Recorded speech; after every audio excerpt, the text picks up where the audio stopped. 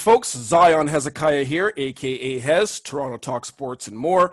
Very pleased to be joined today by the co-founder and managing partner of the tax and business management firm Players Management Group, Mr. Reggie Blackwell. Welcome to the show, brother. Hey, thanks for having me. How you doing? We're doing good. How you doing, man? Hey, we're doing well. You know, we're fighting through this pandemic and getting through all the things that's going on in the world. But hey, I'm safe and I'm blessed. Well, that's what it's all about. It definitely is a crazy world out there for sure. So guys, Reggie is one of the co-founders and managing partners of PMG Intrinsic. Prior to forming PMG, Reggie was a sports agent and marketing director representing over 50 NFL players and a couple of NBA players as well. Reggie has negotiated over $100 million in contracts for his clients. Reggie, it's a great pleasure to have you on the show. Thanks for joining us. Thanks for your time. So before we get into all the talk with PMG and the work that you're doing right now, take us back a little bit. Talk to us about your time as a sports agent. Obviously, on this show, we talk a lot of sports. I want to deal with that a little bit up front. Talk to us about your time as a sports agent, dealing mostly with NFL players. Hey, well, no doubt. Hey, once again, thanks for having me, Zion. I appreciate you having us on the show. Absolutely. You know, the sports agency business, I kind of grew up in it, playing sports. I was a Division I, what we call an American athlete, played at Kansas State University, played football, had a little cup of coffee, I call it, with the Kansas City Chiefs, had a free agent opportunity, had a shoulder injury, didn't get out of training camp, so that lasted about a month. Okay, what position did you play? I played outside linebacker. Okay, my man. Outside linebacker.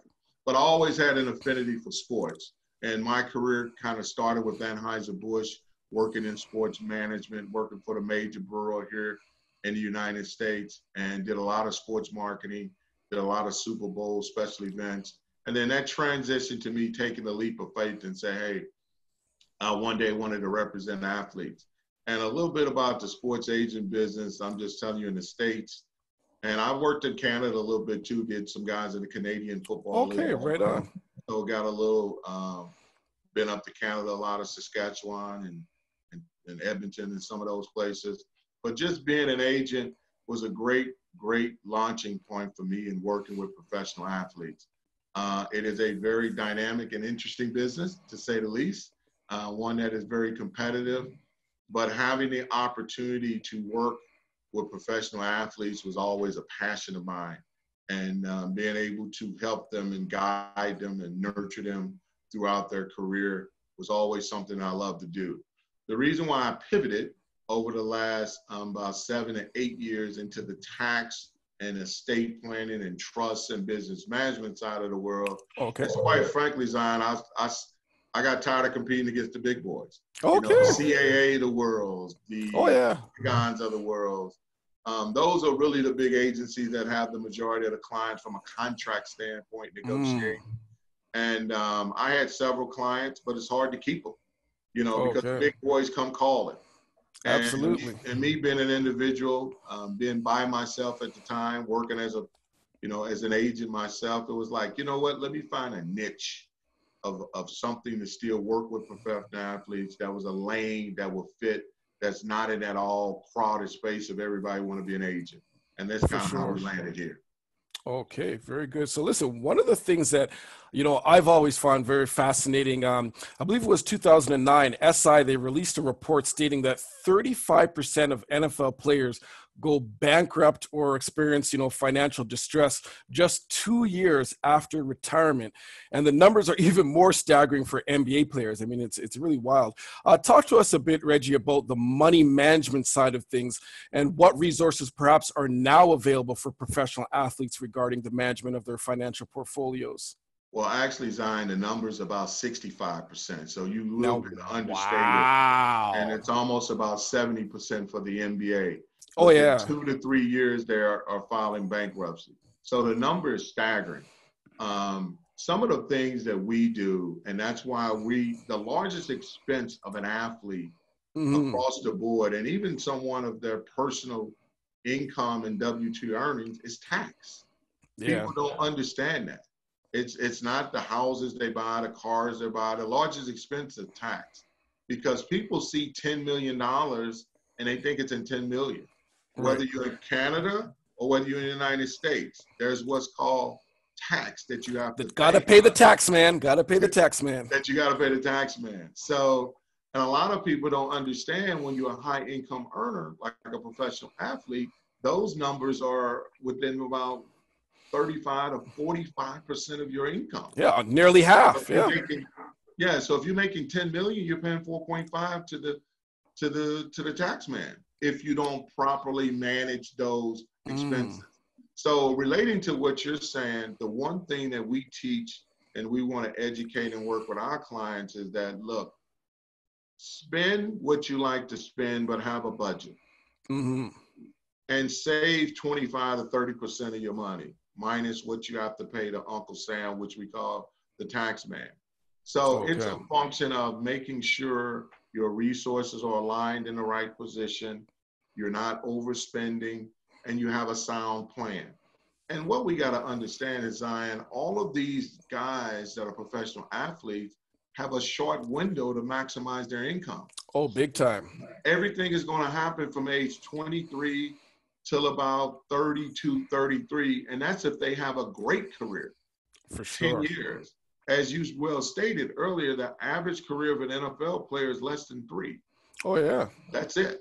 And they want to prepare for after, professional sports. So you need to be able to maximize and save your money during this window, because you're still going to have over half your life yet, more than half, almost 2/3 of your life to go when you're retired.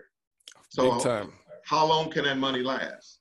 Now some people may come out and get a successful job and work and bring in well, but they're not going to bring in the money that they were as a professional athlete. The odds are not that much that they're going to make $6, $7, $8, $9, $10 million a year. So our thing is to get you to the fourth quarter, but making sure in that first and second quarter that you're prepared. And what I mean by that is minimize your tax, make sure you have a sound fundamental budget, do what you need to do, still enjoy yourself, and invest wisely. Now, we as our firm, we work in partners with the financial planners of the world. So we work in lockstep. We personally don't manage the money. We minimize the tax. We handle the business management side of it, but we don't actually physically manage the money. But we have partners that we work with in guiding them in that. Very good, very good. So I know you've kind of touched on it in pockets here and there. I was going to give you an opportunity just to give us in a nutshell exactly what you do with PMG. First of all, when was PMG established? How long have you guys been in operation? So PMG has been established. Actually, this year was our first year as PMG.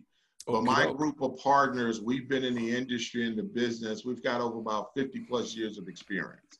So we just basically came from different companies and formed this one to put together from a business management side, from a concierge service side, from a marketing side, and from the tax minimization, bringing tax attorneys. We just came together and formed it as PMG just this year.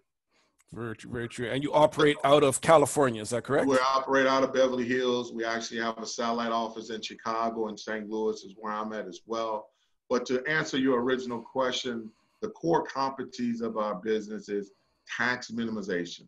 So making sure an athlete or a high net worth individual does not pay the maximum tax. An easy example of that, Zion, is when you go to the car lot that you don't pay sticker. The first time the guy tell you, hey, this car costs $50,000, you don't just write him a check for $50,000. That's right. You try to negotiate to get it down. So what we do is we try to work within the tax laws. We work in Canada and in the United States to minimize those expenses within the confines of the rules that are set forth in the United States and in Canada. So we proactively build a plan so that athlete doesn't pay that max sticker price. Along with that, to prepare him or her for that, we have a business management piece that manages his bills, that manages if he has an entity, a separate company, if he has a real estate portfolio, all those different things that play a part in the tax world We have a business management side that manages those pieces. What about investments? Does the business management side get involved with investments as well? No, so the investments, that's the financial planner. Now, okay. if somebody wants to do a personal investment, let's say, hey, Rodney or one of my clients called me up and say, hey, Reggie, I want to invest in this real estate property. We handle the vetting. We do all the due diligence for them. Oh, very good. And we'll give the educated answer of, hey, is this a good deal or not a good deal? Still leave it up to him to make a decision. Just in case if somebody come to him and say, hey, you know, I have this great idea. I have a barbershop. I want to start this business. Or I have a car wash. So we'll do all the due diligence. We'll do all the background checks. We'll do all the P&Ls. We'll look at all the risk analysis and then give them a decision on, hey, is this something they should or should not do? But taking their liquid cash and putting it in the stock market or a mutual fund, the financial planner handles that piece. Very good.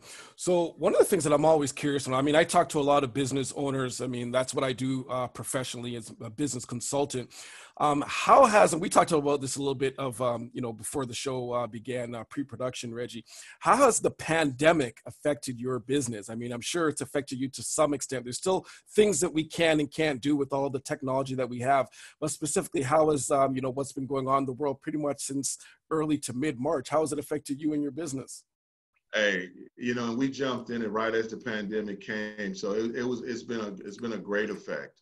But we had to be creative, Zion. What has happened is Zoom, FaceTime, instant messaging, Instagram messaging, video chat. All of those functions have been utilized now to do what you need to do. It's still an old-fashioned handshake business to really get some of the big major deals done. But fortunately, we've been fortunate enough to have developed relationships with clients and potential clients over a period of time to where they know us, they know our work, they know our credibility, to where we can still get a deal done via Zoom or DocuSign. So we've still been able to hang in there, maintain the course. Things are starting to loosen back up a little bit, and we will slowly but surely. Yep. Slowly but surely getting out, seeing face to face with our clients. But we had to, just like any other small business out there, we had to pivot. Absolutely. We had to be creative. We had to think outside the box. But one thing, we needed to stay aggressive. Absolutely. Speaking of what I was talking earlier about investments, it seems like, you know, now would be a perfect time. Well, maybe it's too late, but before, if someone had invested in, you know, any of these, you know, social platforms or any of these platforms that allow us to connect, you know, video conferencing or whatever, they're making a lot of money these days. Well, they're doing very well. They're doing very well. And like I say, this Zoom platform that we're speaking on right now has been the savior. You know, big time. Major networks are using it, from ESPN to CNN, all the big platforms. So it's been good. For sure. So I know your business is new, as you say. You just kind of kicked things off and officially got started earlier this year. What would you say to date, Reggie, has been the most challenging, other than obviously the pandemic and, you know, the ability or the inability to connect with clients perhaps directly and, you know, travel and this and that? What are some of the challenges that you find that you've faced early in your business? Well, it's always a challenge to get professional athletes, particularly that are aged 23 to 28, 29, which is the core group of our clients that we have. The prime of their career. Correct. To be able to understand the dynamics and how much tax really affect them. I mean, so being able to constantly deliver that message, being able to educate them and saying, look, if you do X, Y, and Z, you're going to be able to save a significant amount of your taxes.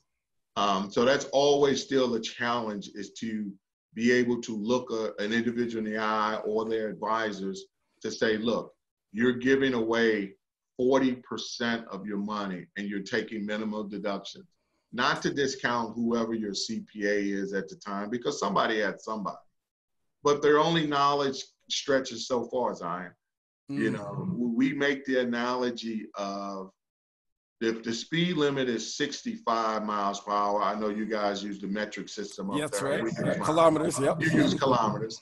But we use miles per hour. Sure. If it's 65, we drive 69.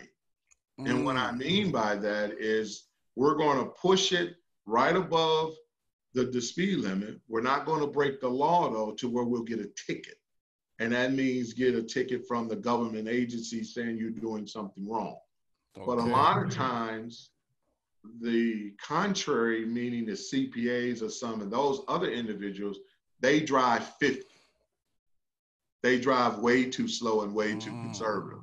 So they don't take advantage of all the possible advantages and tax advantage opportunities that are out there than what our tax attorneys do. So the biggest challenge, once again, is to be able to articulate that message to young individuals to say, look, instead of you paying 40% in tax, if we get you down to 25%, that's a 15% savings. Okay, 15% may not look like that much, but let's put it in real perspective. Oh, yeah. Make $10 million. So you would have paid $4 million in tax. Now you're only going to pay $2.5 million in tax.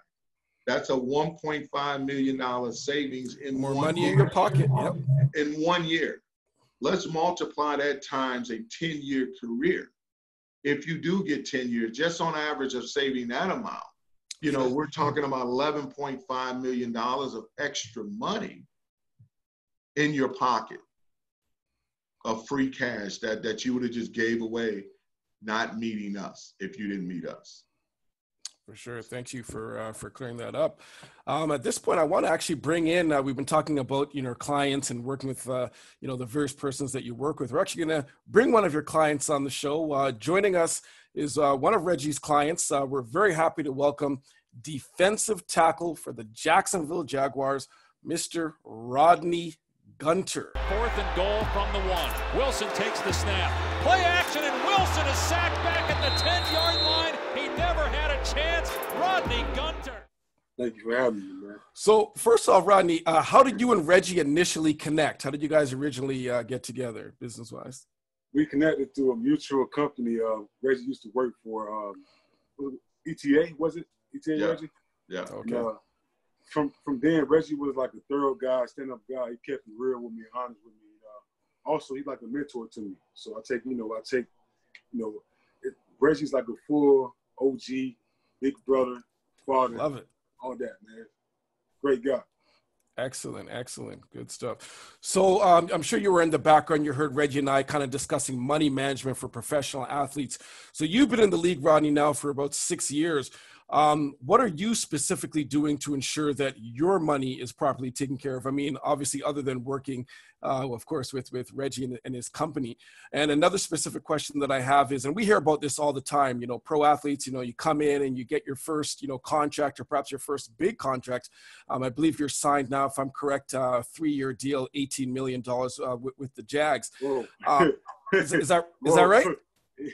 Yeah, that's right, man. That's correct.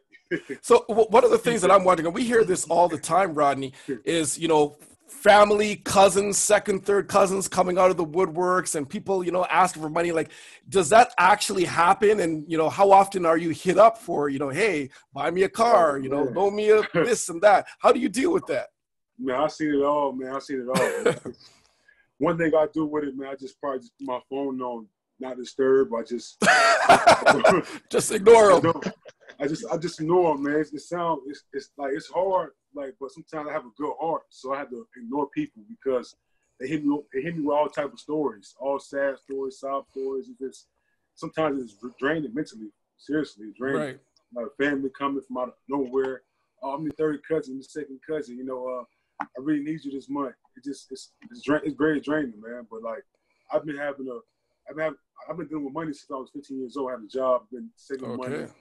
Like I'm good with saving money. You can ask Reggie. Reggie can vouch for me on that. All right. Definitely. So, I mean, I'm sure. To echo on that, Zion. Rodney is and I appreciate the kind word. Rodney is one of the clients that get it. Okay. He gets it.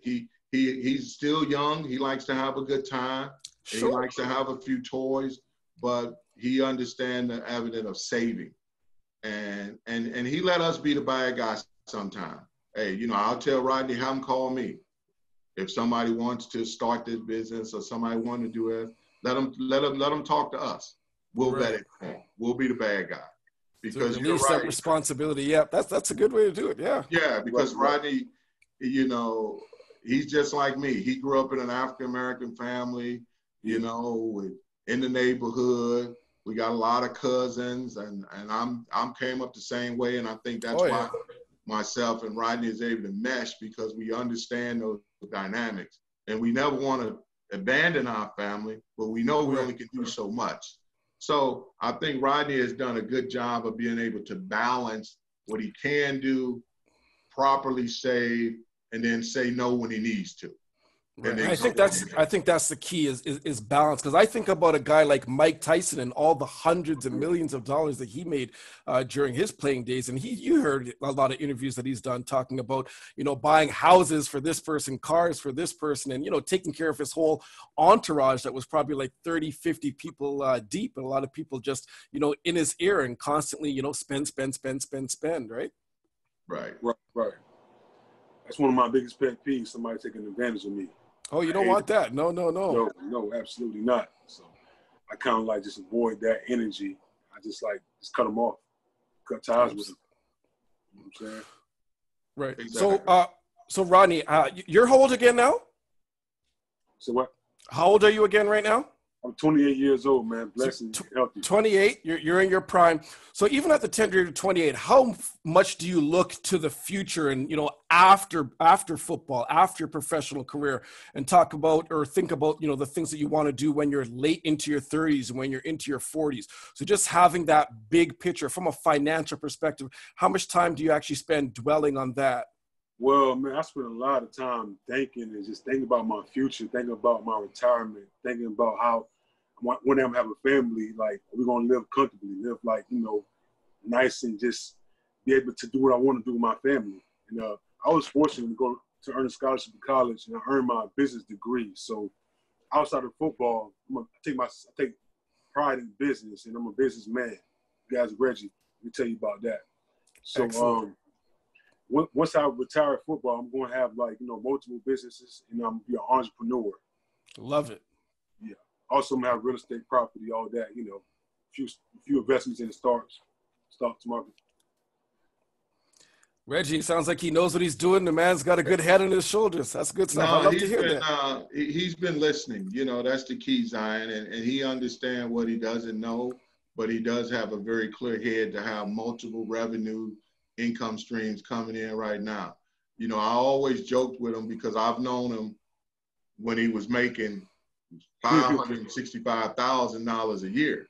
You know, his career has transitioned over the last few years to where he's been in a blessed position now to where he's really able to do some things that he want to do, but he still got the same humble mentality as when he was making $500,000 to where he's making today, which is good. Perfect. Now listen, Reggie, as we wind down here a bit, what's next for PMG? So I know you're just kind of getting the ball rolling, getting things started. When you look into the future for your business, for your enterprise, PMG, where do you see things in the next, let's say, 5 to 10 years? What's the vision for your business? Yeah, and the vision for our business is to be the world leader in what we do. It's basically tax, business management, marketing, business incubation. We want to be the world leader. We want to be the new CAA in our area. I love that. We want to be the new Octagon in our arena. So we're well on our way. Rodney is one of the clients. We should be, in the next 5 years, we should be 200 plus clients worldwide by then. And in all sports, football, basketball, hockey, baseball, and all the major sports, and boxing as well. So that's the direction where we want to go. And we want to leave an impact, Zion.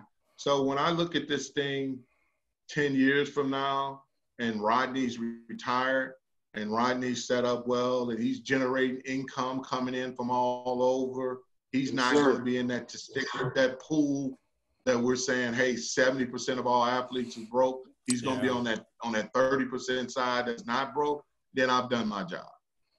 Love it. Well, listen, reach for the stars. I love what you guys are doing. This has been a great conversation. Rodney, we do look forward to doing a full feature on you right here on the show at some time in the near future. Right. Definitely want to wish you all the best in the upcoming NFL season. Go out there and do what you do best. Reggie, it's been a pleasure doing this feature. Any final words that you want to share before we officially close out? Hey, I just want to say thank you for having myself and Rodney. We appreciate you. We're looking forward to getting up to Canada soon. Maybe Rodney, when he get in the off season, we definitely can visit Toronto. It's a nice place to visit, Rod. Trust me, Toronto's good. I've never been to Toronto. I'm looking forward to come out. Have you been anywhere in Canada, Rodney? No, sir. Not at all. Okay, not yet. Okay. I'm looking forward to come out there, man. Very soon. Add that to the bucket list. I know obviously things are really, dicey in the world right now with the pandemic and a bunch of other stuff going on.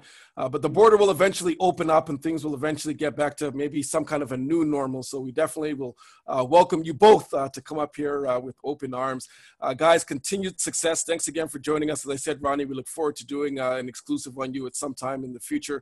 Talk about your career and all the wonderful things that you're doing. Thanks so much for joining us, both of you. Thanks to our audience for tuning in. I'm Zion Hezekiah, and this is Toronto Talk Sports and more.